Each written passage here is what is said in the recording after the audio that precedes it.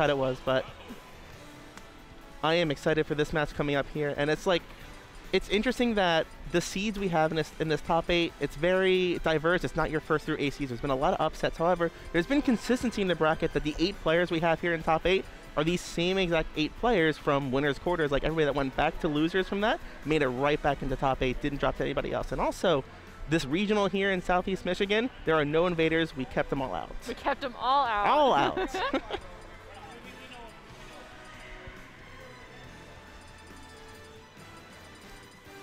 Got the Snake on deck. We've got Falco. I love that he plays Cheetah Girl Snake. Yeah. There is no other. No. Only Cheetah Girl Snake.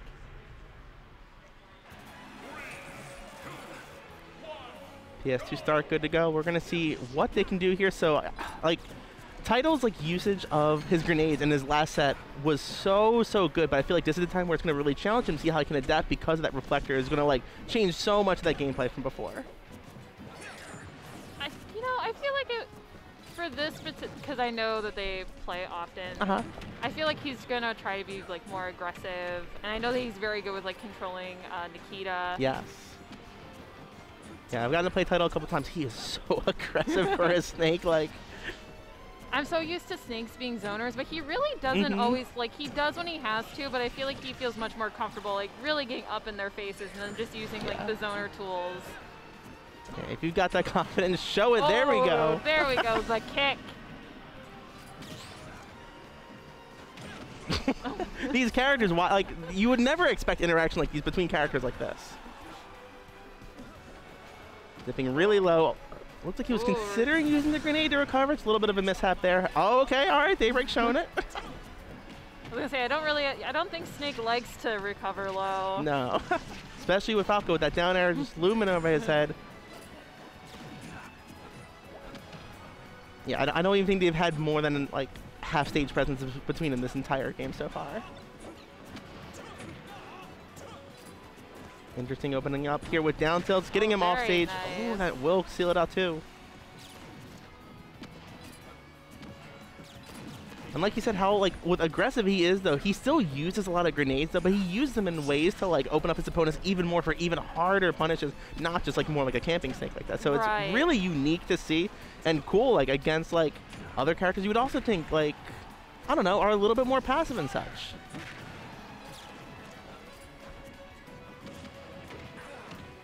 Daybreak's got him on the ledge here. How can he punish? Gets him back up. However, this down tilt opening again. I feel like he wasn't too comfortable with wanting to approach him. Cause like, we all know Snake. All right, on the ledge, this could be huge. Gets out of the combo though. However, some more damage being traded. Down tilt. Nair. You know, these cutscene combos aren't, I want longer cutscenes. Oh. No, not yet. Almost. I hate when the game lies to me. Oh, double kick.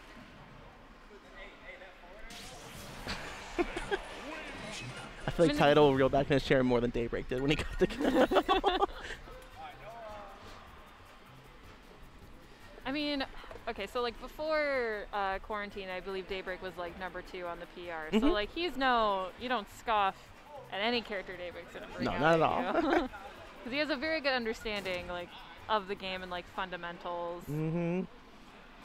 Not to say Tidal's no slouch either. He was #7 before coming here either, but it's like usually when you think about like the Michigan talent, especially like I don't know, when people talk about the regions outside of like your major results and stuff, Daybreak's name always comes up right away. People know he's good, and now seeing more of a different character, like you said, during quarantine, a lot of people switched their mains or even just decided to have in their arsenal. So it just shows more skill that they can do this with more characters. I think it's kind of fun to come back and kind of see some like more like diverse, you know, people playing different characters, and it's kind of refreshing to see. Yeah. Oh, Daybreak starting off really strong, already racking him up to 90%. Grab. Any further punish? Up air. How's he going to punish his landing? Anything? Oh, he's going up high. He needed a break. Yeah. All right. Oh, Smash is going to seal even on this bigger stage, like.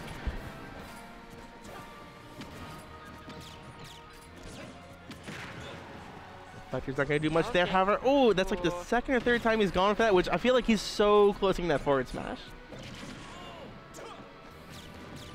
some of these grenades, I don't know how it doesn't trade. I'm like, why doesn't it hit her Snake either sometimes? Like, hitting him with some more combos. Keeping him off stage, does not have a jump right now. How's he going to punish this? Air dodge, back air though. Nice. 3-1 stock, so especially on a bigger stage, like you would traditionally think that like this would be a Snake counter pick though, but Daybreak, I don't know, like if I was Tidal and I'm seeing that I'm losing this hard in this kind of stage, like what would he kind of pick next if he loses this game? I'm kind of surprised that he hasn't tried doing the traditional Snake wall. Because I feel like when Snake is in disadvantage, you want to kind of keep them away a little bit, rack up that percent, you know, use your projectiles, really don't let them come in at you. He really just tried to two-frame with a C4 off like, oh, but it doesn't matter. Oh, man. 3-stock answer back.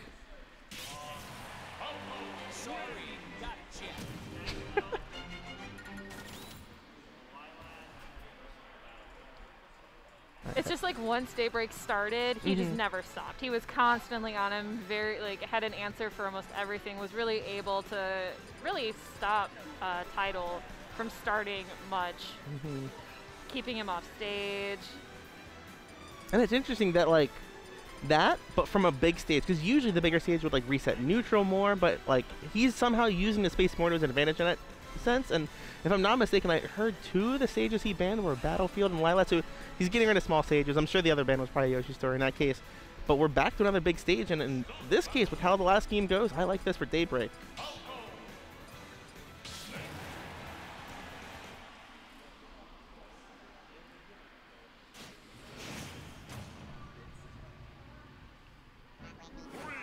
Alright, Town and City, so with a higher ceiling, or at least like platforms a little bit closer to it though, I don't know, I'm actually afraid that we might see more Falco combos because he can use different platform heights now, but keeping him off the side, Tidal's going so hard. He goes low, it makes me nervous. I know. Good air dodges, he's being very accurate with those. Jab just barely missing grenade, still pretty even right now in terms of stage presence. This feels less intense and like less aggressive from both sides. Yeah. I feel like they're both kind of like feeling out the stage, really figuring out, you know, what's it gonna be. I feel like game 1, Tidal commanded it so well in terms of like choosing his options first rather than like figuring out what Daybreak's gonna do. But then after Daybreak answering with a 3-stock, it's like, I don't know, Tidal seems a little less aggro than he was trying to be like the first 2 games. Almost like maybe that shook him a little bit. I don't know, but I'm confident he can bring it back. We're gonna have a great set here. I mean, he's got him up to 76. This is almost kill percent with the kind of moves that he throws out. Just barely missing the neutral there for a further combo. However, still gets a quick 33 on him. Dash attack almost leading to forward there. A couple of misclicks here, however. Crawling under the laser, trying to close the space. Yeah. That was an interaction. It kind of looks like it went through a little bit. C4 there is just waiting there, attacking right on top of it. If Daybreak's not careful, Tidal is looking out for it. Recovering high, trying to make it back to stage. Daybreak's just doing a really good job at kind of catching and really maneuvering around the projectiles. Going low again. Oh! I think the downer broke the Cypher there in that case. That's what it looked like, yeah. Grenade in his hand. Oh, what a beautiful like opening there. Like he waited for the grenade to explode, continued to combo off of that rather than just like relying on like, his own combo moves, which might have gotten broken by that grenade. All right, closing space further. However, he's, oh my gosh, he is getting so much control right now.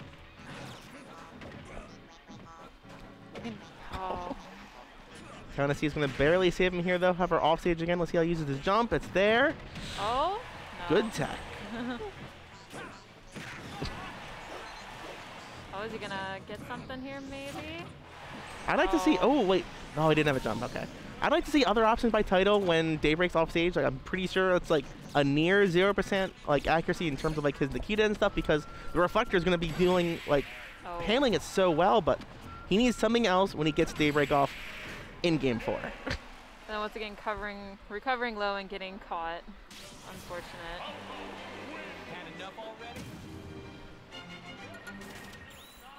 Seem hard at thought, wondering what stage bans are going to be, what they're going to pick.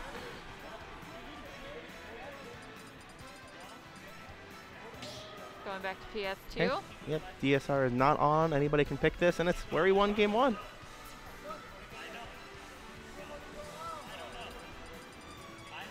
Not PS2. FD. I like that. Okay.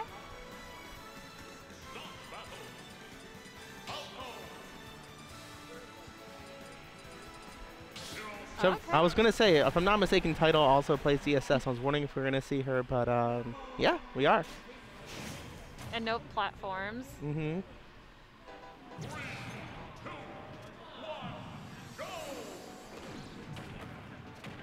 Alright, well, I have yet to see Tidal's Zero Suit, so this will be new experience. He's already utilizing her speed really great. Like it's refreshing to see that like he's not playing ZSS like Snake already. It feels like even like just so quick in the match. Like he's using his speed now with faster run speed than Falco and stuff. Maybe this is the right play he needs to do.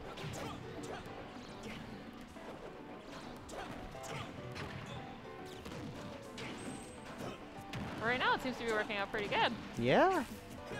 If he catches him at the ledge just once with that kind of thing, especially Falco's a little on the lighter side, so ZSS should be able to convert some early kills out of those kill moves. Lands easily. Isn't getting juggled as much. Not getting edge guarded. This is secondary 101. I was gonna say also he can mix up when he's like when he goes high and he starts falling down. He does have the Zero Suit little mix up that you can do in the air. I like the zoning here with the Zera. It's doing so good right now. I think he's hit like almost all of them, and then he gets juggling situations without jumps, anything, and one rolling. Like if he keeps doing that, like Daybreak's gonna fall for it eventually. I feel like. I know he's holding on to his lead pretty well. Oh, but it's getting caught in the air. Why do I feel like his Zero Suit's campier than a Snake, even though like those characters should be the complete opposite? The opposite. Sometimes it's with how people vibe with the characters.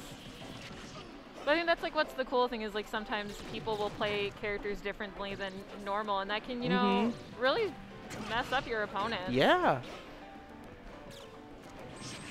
I think what's going to be important here is if Tidal gets this, though, is if Daybreak can, like, adjust enough to it, not just a different character, but a different kind of, like, what Zero Suit he would usually be used to in this case. The range is, like, just perfect over top of, like, the Reflector, Falco's normals. Like, this range, rather than having to be a little bit up close to a Snake, is just, it's perfect right now for this matchup. Until that. Daybreak bringing it back to, I would say, a pretty even game. Yeah. I'd say both characters have some pretty low % kills too, so honestly, and even now, like it's basically even. Anyone's game, yeah.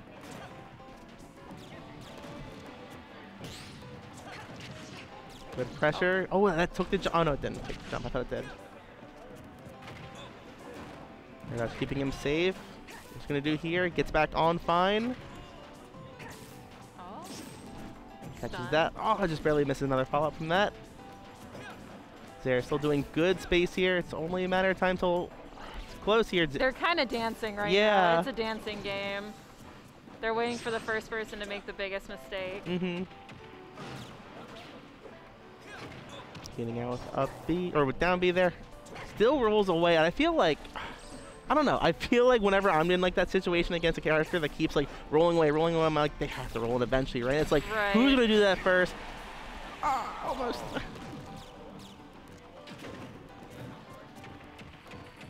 Grab, throw, laser.